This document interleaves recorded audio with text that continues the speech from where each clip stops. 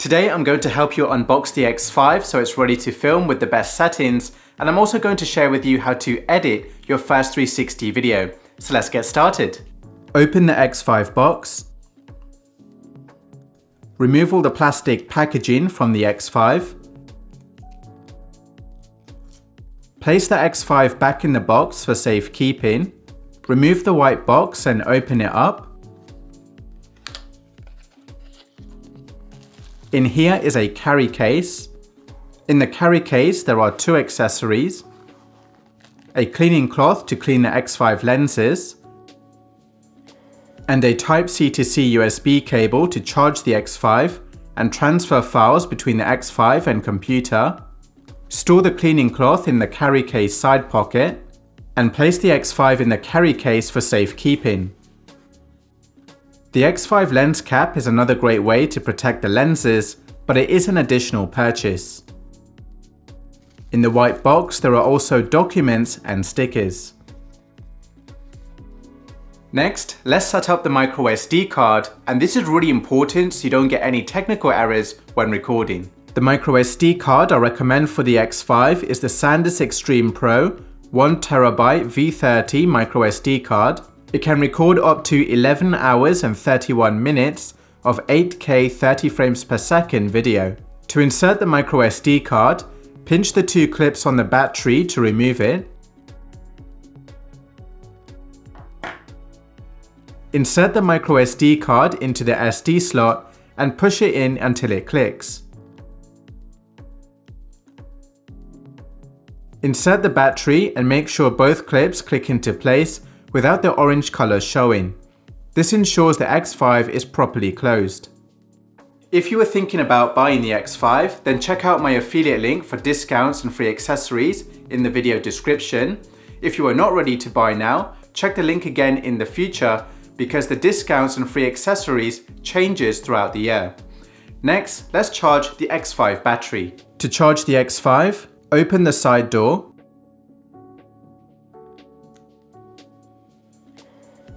Connect one end of the cable.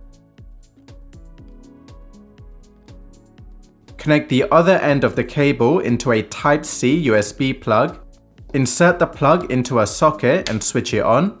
The X5 will light up and flash to show it's charging. When the X5 battery is fully charged, the light will stay a solid green color. Next, let's connect the X5 to the Insta360 app to activate it, keep it up to date and ready to edit. To connect the X5 to the Insta360 app, go to the App Store, search for Insta360, tap the Insta360 app and download it. Make sure Wi-Fi and Bluetooth is switched on. Turn on the X5. Open the Insta360 app.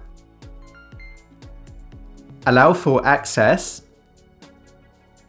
Agree to the terms and conditions.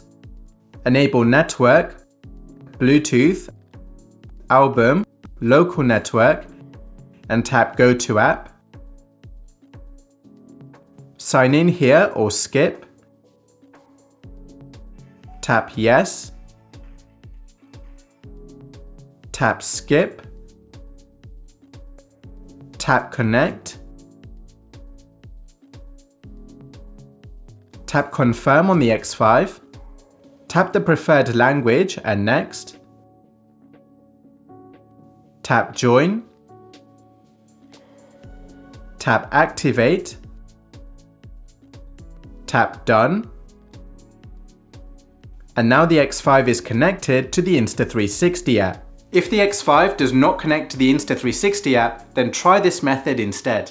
On the X5, go to Settings, Wi-Fi settings. If the Wi-Fi status is off, then tap Always On to turn on the X5 Wi-Fi. On the phone, go to Wi-Fi settings. Wait for the X5 Wi-Fi hotspot to pop up. Tap the X5 Wi-Fi hotspot. Enter the Wi-Fi password shown on the X5.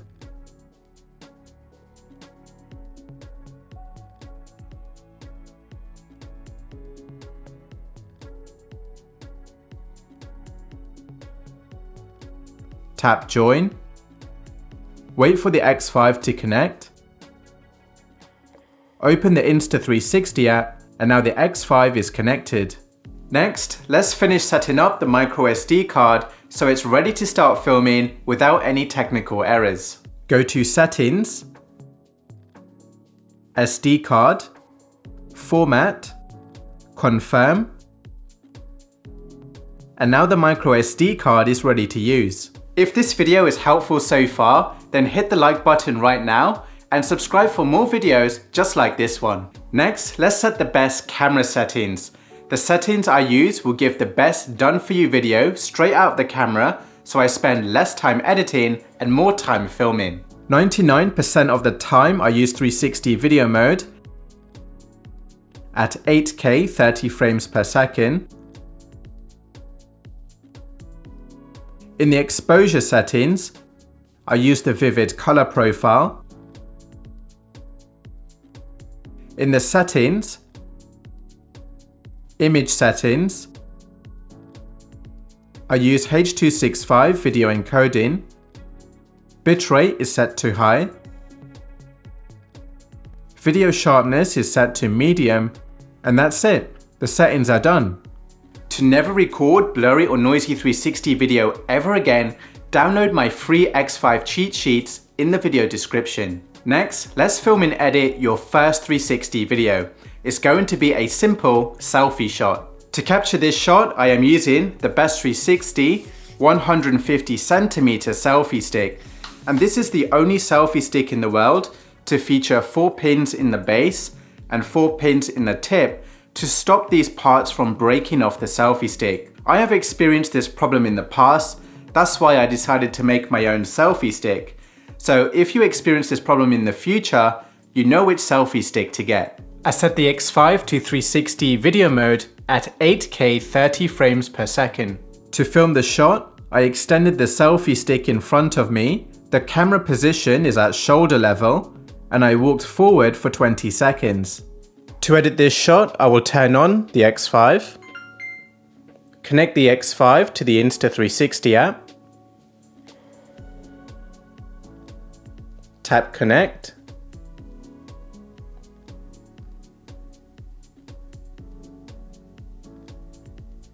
tap join,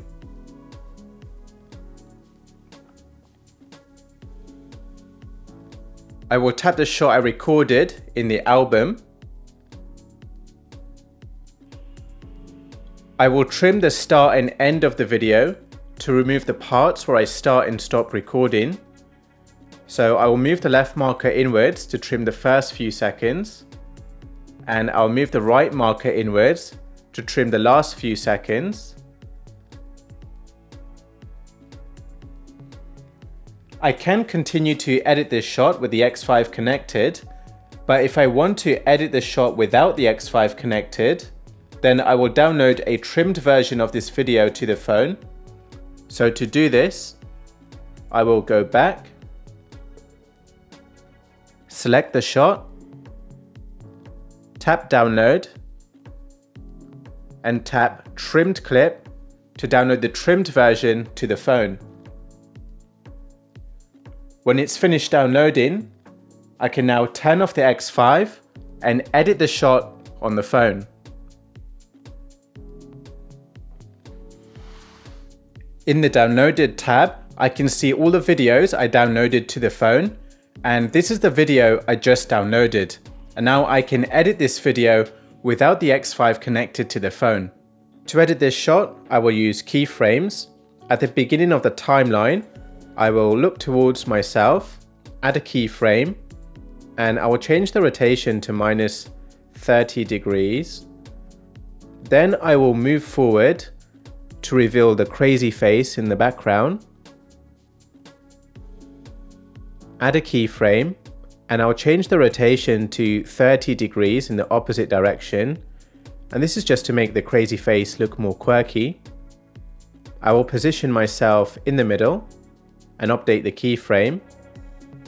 Then 1 second later in the timeline, I will add a keyframe, reset the rotation back to 0, and then I'm going to look in the opposite direction of where I'm walking. Update the keyframe. Next, I'm going to speed up the footage by 2 times speed. So I'll go to Edit, Speed, Entire Clip, and I will select 2 times speed. And now when I play this back, I have a selfie shot.